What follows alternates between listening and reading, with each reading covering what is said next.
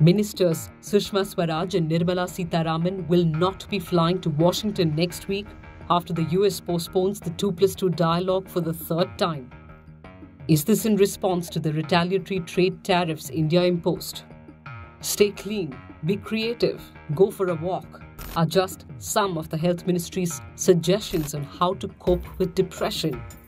Outraged doctors' right to protest say don't undermine the role of medical intervention.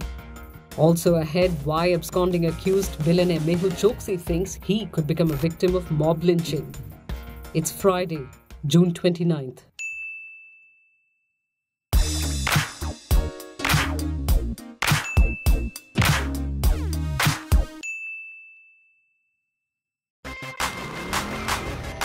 What does Harley-Davidson have to do with India-US relations?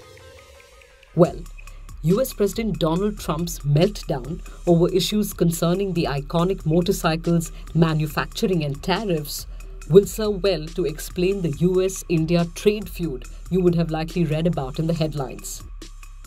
Plus, it helped me get your attention. Okay, I'll circle back to Harley. First, let's get you the latest. Foreign Minister Sushma Swaraj and Defense Minister Nirmala Sitharaman were scheduled to be in Washington next week for a high-level dialogue with their American counterparts under the 2+2 mechanism. What's 2+2? This high-level dialogue mechanism was evolved to keep the defense and strategic relationship in focus and may be insulated from trade differences between India and the US. So what happened? The United States postponed the scheduled meeting without assigning any reasons. This for the third time in 6 months, leading to speculation that the meeting has been postponed because of retaliatory trade tariffs imposed by India after the US imposed its own. How exactly did that play out? Last week, India announced it was raising import duties on a number of goods from the United States, including apples, almonds, and phosphoric acid.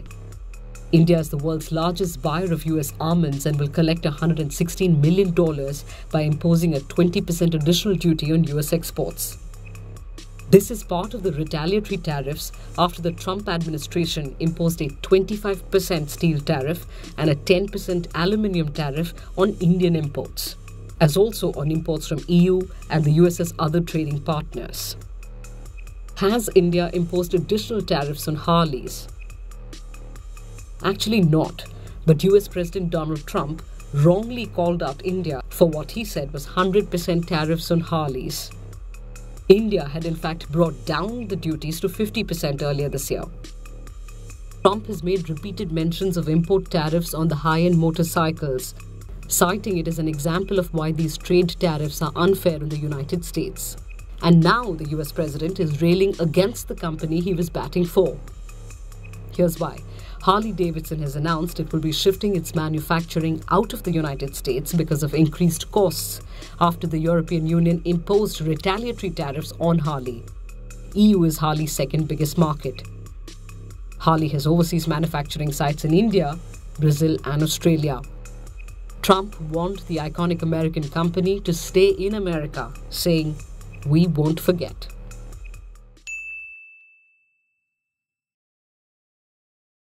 Imagine this. A person suffering from clinical depression is told, "Hey, why don't you try staying clean? Maybe consider being creative, huh? Take a walk, perhaps?" This isn't some anodyne advice given by a well-meaning friend who, doesn't know better. This is official communication from the Ministry of Health entitled, "To cope with depression, do the following." The poster has drawn protests from doctors and psychologists who say it undermines the role of medical intervention and talk therapy for treating the condition. Depression is a cognitive dysfunction that affects a person's ability, thinking, perception, as well as the ability to acquire, understand, and respond to information. It's often caused by chemical imbalances in the brain and a reduction of certain neurotransmitters.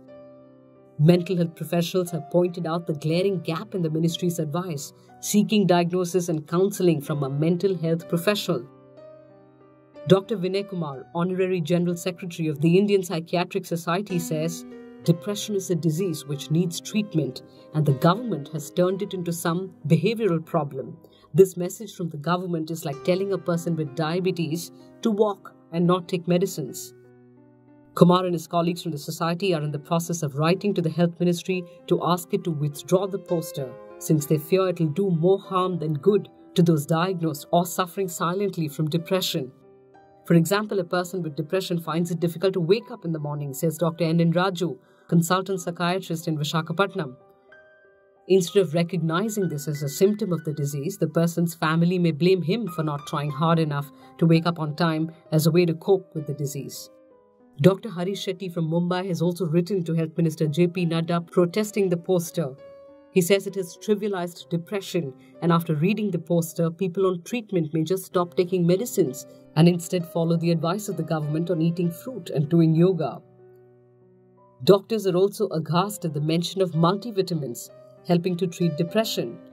Doctors say there is no scientific evidence that multivitamins can treat depression. There is good reason why the Health Ministry's ill-advised communique is scary. India is staring at a mental health epidemic, and the nodal ministry for policy making, it would appear, doesn't know what depression is. Here's a reminder from President Ramnath Kovind of the cold numbers that tell the story. Acknowledging that India is staring at a mental health epidemic, President Ramnath Kovind said the biggest obstacle that mental health patients face is encountering stigma and denial. The number of Indians suffering from a mental health problem is larger than the entire population of Japan.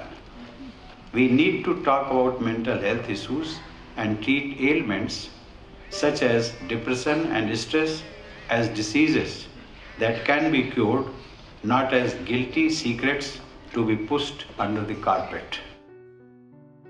Citing figures from the National Mental Health Survey 2016, President Kovind said around 14% of the people in the country require mental health interventions. About 2% suffered from severe mental disorders. The challenge, he admitted, was that there is a severe shortage of professional help. There are only about 5,000 psychiatrists and less than 2,000 clinical psychologists in India. An India Spend report earlier this year analysing healthcare spending underscores the near irrelevance of mental health for policymakers.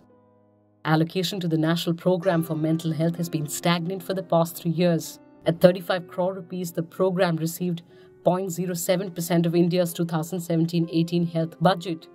The budget allocation for 2018 for the National Mental Health Programme saw an insignificant increase of 15 crore rupees.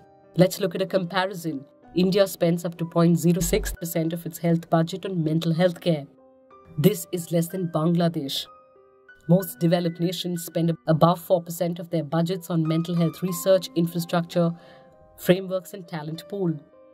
This is despite the fact that an estimated 10 to 20 million Indians suffer from severe mental disorders such as schizophrenia and bipolar disorder. Nearly 50 million, almost equal to the population of South Africa, suffer from common mental disorders such as depression and anxiety.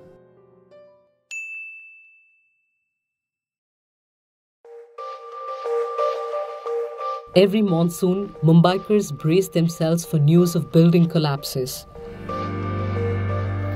When a chartered plane came crashing down in the suburb of Ghatkopar post noon on Thursday, several people at a distance said it sounded like a dilapidated building was giving way. पूरा एकदम ऐसा हिल गया कि एकदम पूरा अभी भी शरीर में जो निकल नहीं रहा है मेरा और लड़के का और हमारा के हादसा देख रहा है वो जो दुकान वाला वो सब लोग बोल रहा है तुम लोग बच गया सामने हम देखा जैसे तुम्हारा गाड़ी निकला और ये गिरा ऊपर ही.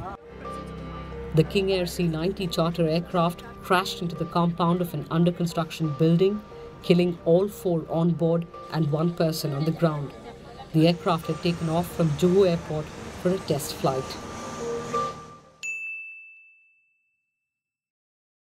And finally, remember absconding accused billionaire Mehul Choksi, uncle of billionaire fugitive Nirav Modi who allegedly defrauded Punjab National Bank of thousands of crores?